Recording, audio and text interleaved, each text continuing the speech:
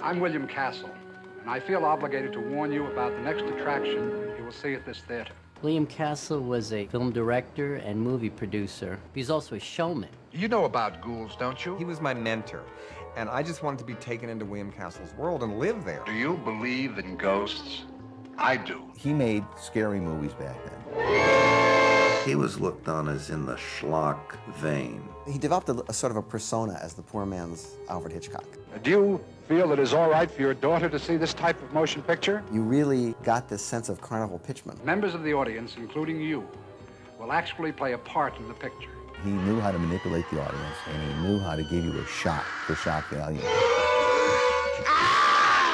In the 1950s, he hit upon this series of films that had actually rather cheap gimmicks, but the way he put it over made it seem like multi-million-dollar gimmicks. They made film going into an event. This is the Fright Break.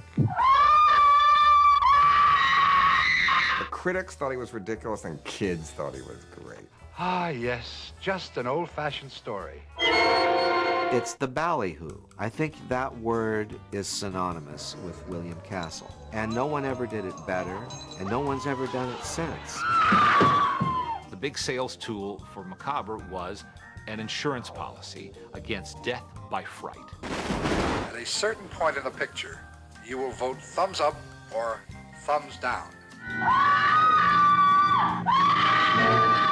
This lit-up skeleton started to hover over the audience. What word could I use in lieu of camp? It's the only thing I can think of. Castle took you into a familiar environment, the darkened movie theater, and did something unusual there. He made the movie to fit the gimmick. The Tingler is in the theater. And every third person was getting their buns toasted electrically. Kind of like a joy buzzer.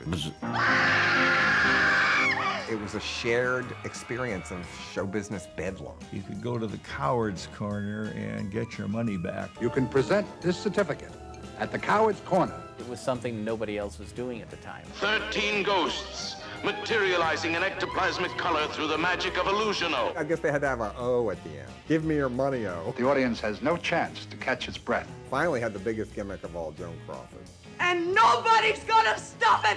When he finally got into the mainstream movies like Rosemary's Baby, there were no more gimmicks. What have you done to its eyes? Of course, it's the greatest movie he was ever associated with. Considering the fact that at one time he wanted to direct it, I think he, in the end, was very happy that he didn't. Somebody help me! He had enthusiasm, he had spontaneity, and he had a wonderful sense of childish fun. Blood. He was always thinking about the reactions of the public. What do you think was the most shocking part of the film? He wanted adulation, he wanted acclaim, he wanted recognition, and these films gave it to him.